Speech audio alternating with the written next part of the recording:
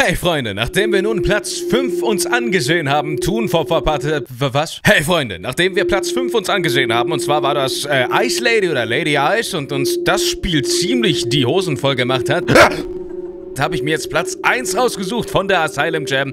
Es ist ein Spielchen, das in 48 Stunden erstellt wurde für diejenigen, die jetzt erst einschalten. Und ich bin gespannt, was uns hier erwarten wird, außer ein weißer Screen, der wirklich toll ist. Ein toller weißer Screen. So sehe ich jetzt eigentlich, wie dreckig mein Bildschirm ist. Nein. Nein. That doesn't matter. Okay. What does matter is what you're about to see.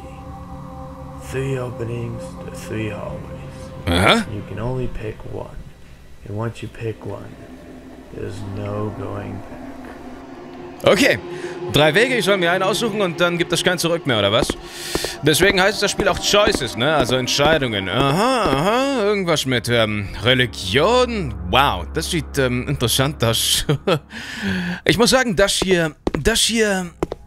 spricht mich sehr an, muss ich sagen. Keine Ahnung, ich stehe auch drauf, auf Totenköpfe. Gefällt mir einfach vom Stil her, jedem das seine, ne? Oh. Gut, dann gehen wir einfach mal geradeaus jetzt. Und schauen wir mal, was wir ausgewählt haben. Okay, die Tür ist zu, es gibt kein Zurück mehr, richtig? Das hat er gesagt. Das hat er gesagt. Like death? Well, you must like the idea of it, since you chose the hall with the skull painted. Now, why do you think that is? Did you want something to scare you? Nein. Is that why you're here? Nein. You are here because you are the reason all of these people lost their lives and family members. Hi! Meine Güte, du bist riesig, oder? Ich bin verdammt klein. Hat wahrscheinlich mich eingescannt. In Lebensgröße bin ich hier gerade da. Oh Mann, ey. Gut, was ist hier los? Ich bin jetzt hier, es werden immer mehr. Das da hinten ist ein Kind. Selbst das Kind ist größer als ich, Mann. Wow. Okay, es werden immer mehr. Was war das für ein Geräusch? Was ist das für ein Geräusch? Oh. Wow. Hey, hier ist Breakdancen verboten, Mann. Hast du das Stück nicht gesehen am Anfang? Deswegen gehe ich auch hier nochmal und Breakdance nicht durch die Gegend. Wow. Okay, ich gehe einfach aufs Licht. You see these people, they're dead because of you. You killed them. Your choices caused hundreds of people to lose their lives, and for what? Or end your life the same way you did theirs.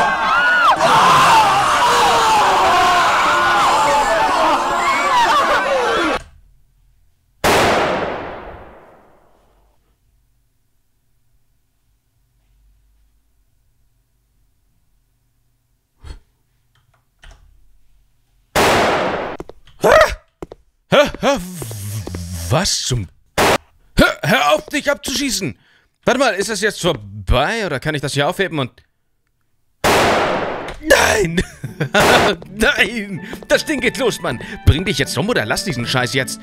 Heilige Scheiße! Ich wollte schon immer in einem Meer voller toter Menschen baden. Yay! Jedem das seine. Hey! Dagobert Duck hat einen Geldspeicher, ich habe bald einen Menschenspeicher.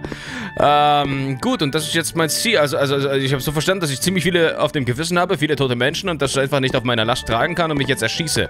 Aber immer verdammt nochmal daneben schieße und aus Versehen die Lampe treffe und das Licht dann ausgeht. Ich habe keine Ahnung, ob hier noch etwas passiert. Aber ich würde sagen, ich schaue mir mal die anderen Wege... Au! Hör auf! Okay, Jesus, mal gucken, was du für uns hast, hä? So, da bin ich wieder. Na, was gibt es hier? Keine Totköpfe. Ja? Is it because you're religious or you just like the painting? Anyways, it doesn't matter. Okay. What matters is you being here. Alive. Living a life, which you should really appreciate. Ich mache nur ein bisschen das Spiel leiser. Ich nehme da so ein paar. Ich hab gelernt aus meinem ersten Versuch. Nurse.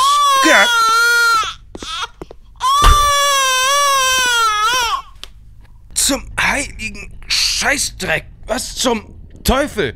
Ich werde das für euch leiser machen, das Ganze. Ein bisschen komprimiert, weil... Junge, das ist verdammt laut.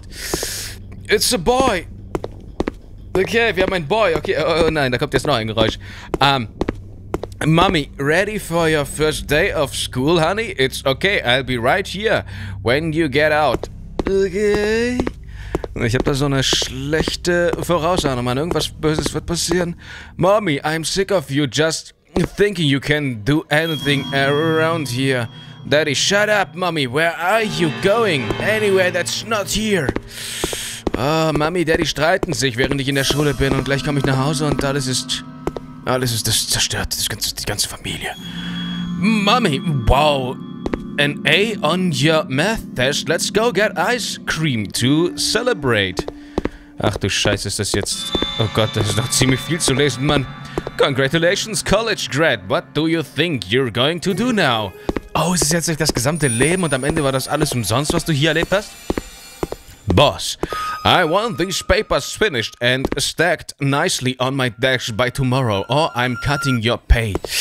Ja, hier kommt schon der Job, weißt du, den du machen musst für Geld, wo du eigentlich nicht arbeiten musst, aber der letzte Ausweg ist halt dieser Job, um zu überleben. Ashley, hey, I'm new around here. Do you think you can show me how to use the computer? Oh, und dann nähern wir uns jetzt dem ersten Mädchen. Na, wird das so? Wedding direkt. Schon geheiratet hier. Wedding official. Do you take Brian to be your wedded husband in sickness and in health? Ashley, yeah, I do. I know, pronounce you husband and wife you may know, kiss the bride. Okay, da haben die schon geheiratet. Hier, Brian mit Ashley, wunderbar. Almost there, just push, Mrs. Adams. It's a girl. Diesmal ist es ein Mädchen. Und das klingt genauso scheiße wie der Junge. Susie. Wer ist Susie? Ach, okay, Daddy, do you think one day I could be a famous singer like Lena? Weiß ich nicht. Vielleicht. Ashley, I can't believe our little girl graduated college. It seems like it went by so fast. Ja, die Zeit verfliegt, ne? Die Zeit verfliegt. Ich fühle mich ein bisschen unwohl, Mann. Mother, Brian, before I go, I just want you to remember one thing. Life is important and it's the choices in life that make it better or worse. Promise me that you will never take life for granted. Warte, Brian, Mother, Brian. Ach so, genau, das war jetzt die Mutter, die im Sterbebett liegt. Ashley, where have you been? How can we be a family if you all do is a go out to boss? And getting drunk all the time. Oh nein, jetzt sind wir auch noch ein Alkoholiker. Scheiße. Doctor, I'm afraid we have some bad news. Mrs. Adams, you have lung cancer. About a 99.9% chance of surviving. But there's a new procedure that we are testing that should work. It has 72% Erfolgsrate, but the problem is that it pretty costly. Es kostet halt sehr viel. Scheiße, Mann. Oh Gott, was ist hier los, Mann? Insurance man, I'm sorry, ma'am, but the producer is just way too... Okay, können wir nicht bezahlen, klar. Ashley, please, sir, we have been with this insurance company for years and have never asked for anything, but now I'm going to die. I'm sorry, but if we covered just anyone who walked in here asking for a procedure this costly, we would be a pissed. Okay, gut, er will uns auf jeden Fall kein Geld geben. Scheiße, Mann. I miss her, Dad. I wish she was still here with us. Sie ist gestorben, leider. Blöder Versicherungsmann, aber der kann natürlich auch nichts dran ändern, ne?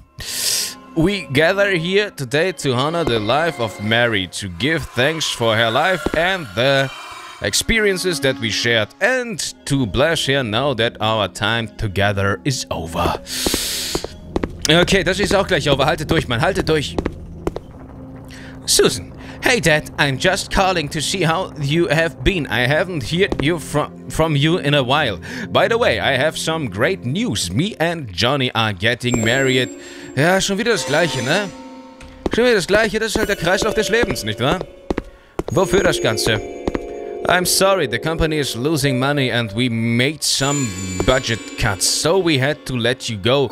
Just think of it as an early retirement. You were almost there anyways. Okay, das sieht aus, als wären es noch 2 Zettel, nicht wahr? Jetzt haben wir auch noch unseren Job verloren, Mann. Susan, Dad, I have great news. It's a boy. And guess what? We named him after you. Hey, Brian lebt weiter, auch wenn wir jetzt sterben. Mehr oder weniger. Oh Gott. Daddy, don't let go. Please, don't let go, Daddy. Doch, ich muss jetzt aufgeben und Und das Spiel hat sich geschlossen. Oh boy, okay, ja, das ist halt das Leben, ne, Überraschung. Läuft halt manchmal scheiße, manchmal extrem scheiße und manchmal halt weniger scheiße. Gut, was passiert jetzt bei dem anderen? Ich hoffe, das ist wieder kein Text-Adventure. So, dann schauen wir uns einfach mal an, was hier in der Mitte auf uns wartet. Ich kann mir darunter jetzt nichts vorstellen, aber lassen wir uns einfach mal überraschen, welcher lauter Sound diesmal unsere Ohren vergewaltigen wird. Well, if you want to know what that painting means, it actually means life. Life, okay. Is important. Everyone has a life, but they can also lose it because of themselves or someone else. Genau. Genau. Auch jemand anderes kann dir dein Leben nehmen. Du weißt nicht, vielleicht ist jetzt gerade die Person aufgestanden, die dir das Leben nehmen wird, weil du gleich vielleicht zum Sport gehst oder sonst wohin, Mann. Man weiß es nie, was oder wen das Schicksal zusammenführt. Das sieht ekelhaft aus, Mann. Oh, gleich kommt ein lauter Sound, der bereitet euch schon mal vor. Das war's oder was? Soll ich jetzt runterjumpen über... Okay. Hör auf. Okay. Alles... Where am I? Who are you? Recognize this man. He is the reason your wife is dead. He made your life miserable, all because of one choice. Now I have given you the choice. Was hat er denn gemacht? If you pull that lever, you will end his pathetic life. If not, then I will end yours. What? No, please don't. Please, I have a wife and 3 kids. Please don't do this. Oh God, no, please. Please, no. No, please, no. Ja, warte, ganz kurz. Ich pull es, Mann. Wahrscheinlich ist er zu schnell gefahren, oder? Wir gehen einfach davon aus, dass er zu schnell gefahren ist. Ich hasse Leute, die zu schnell fahren und dann lachen, weil sie zu schnell fahren und es geil ist, Mann. Nein, damit gefährdest du alle und meine Frau. Deswegen auf... Ja, oh Gott, schrei dich so. Das ist ziemlich schwer, die Entscheidung, ne? Eigentlich weiterleben lassen, aber ich ging jetzt davon aus, dass es jemand ist, der schnell fährt. Wäre das jetzt jemand, der, keine Ahnung, vielleicht eine Bank überfallen hat und meine Frau erschossen hat, wäre es okay. Aber schnell fahren, da habe ich keine Bedenken, den Trigger zu pullen, Junge.